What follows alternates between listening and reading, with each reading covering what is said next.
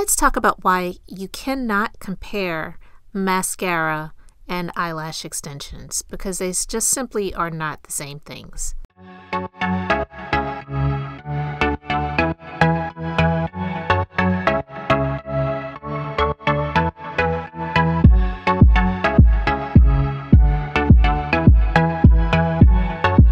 You've seen the mascara ads on commercials and magazines, and you've definitely seen so many different new mascara options that are coming out, honestly, on a consistent basis.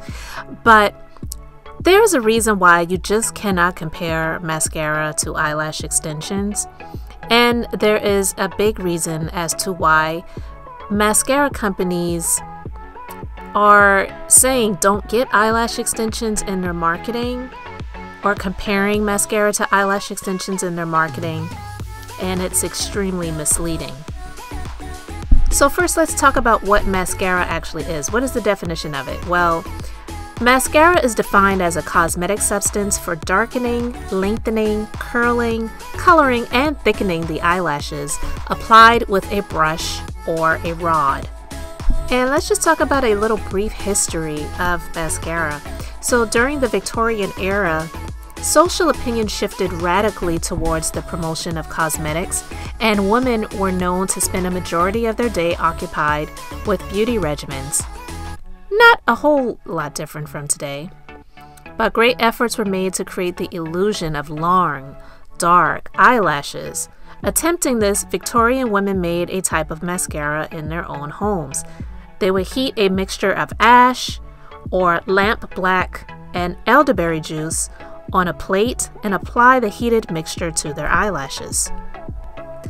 The product that people would recognize as mascara today did not develop until the 19th century. A chemist named Eugene Rimmel developed a cosmetic using the newly invented petroleum jelly. The name Rimmel became synonymous with the substance and still translates to mascara in the Portuguese, Spanish, Greek, Turkish, Romanian, and Persian languages today. Across the Atlantic Ocean, and at roughly the same time, in 1915, Thomas Lyle Williams created a remarkably similar substance for his sister Mabel. In 1917, he started a mail-order business from the product that grew to become the company Maybelline. Maybe she's born with it, maybe it's Maybelline, right? And isn't it amazing how men actually came up with these products? But you hear so much about how men really would prefer their women to be a lot more subtle and less made up. I beg to differ. So the main purposes of mascara are for the thickening and lengthening and volumizing of the eyelashes. The eyes just really make a big difference. So when the eyes are played up, it is something that just really draws people in. But mascara, no matter how you shake it, it is a product that is pretty hard to clean off in one full swoop. And even if you have found a mascara that doesn't cause the lashes to get a big clumpy mess, having full natural lashes is really required if you are going to have a mascara applied to your lashes that is going to make your lashes really more full and really pop. So eyelash extensions just really does a whole lot more than what mascara can do on its own, no matter how much they play up the product. But if you look at the marketing of mascara, you will see many ads where there is fine print that says lashes enhanced with lash inserts or digitally enhanced, and it's marketing. So when they pit mascara against eyelash extensions, there really is no comparison, and there really is no reason for them to do this, because mascara and eyelash extensions are really not the same thing. yes, they are meant to achieve the same purpose, but one can do something that the other cannot, and mascara is not for everyone, and just as well, eyelash extensions are not for everyone either. So whether the lashes are played up with individual eyelash extensions, eyelash inserts, a small eyelash strip to make the lashes fuller, and then adding mascara to the base and wriggling it up to the tips to make the lashes look fuller and appear as bold and as voluminous as the mascara companies would want you to think that the mascara can do on its own. Unfortunately, a lot of the ads do use eyelashes, lash inserts, or they digitally enhance the lashes. It's just a part of marketing. Some people love to wear both. They love to get their eyelashes done, and they also like to add mascara to their lashes as well, especially when the eyelash extensions are growing out. We definitely do not recommend doing both because, one, mascara is pretty hard to clean, and most makeup removers do have some oil-based properties to them. And with the eyelash extensions adhesive that is used to adhere the extensions to the natural lashes, you want to avoid oil-based products at all costs because oils will eventually break down the adhesive that is used to apply the extensions to the natural lashes.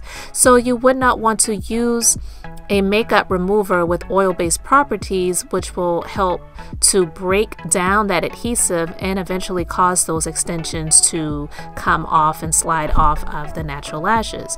Eyelash extensions are meant to be worn until the natural lash has grown out and shed and come to the end of its life cycle as new natural lashes are growing in.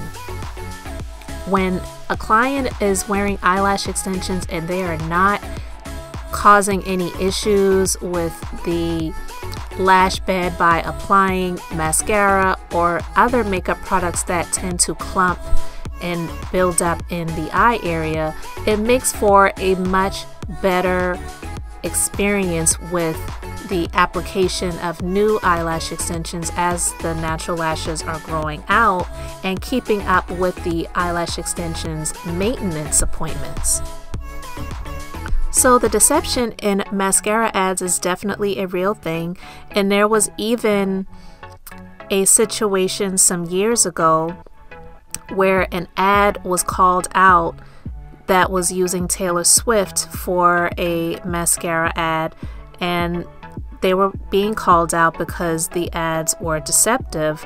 But unfortunately, a lot of the mascara ads are deceptive in their practices of marketing because it definitely is trying to showcase that the mascara can do what eyelash extensions can do as well.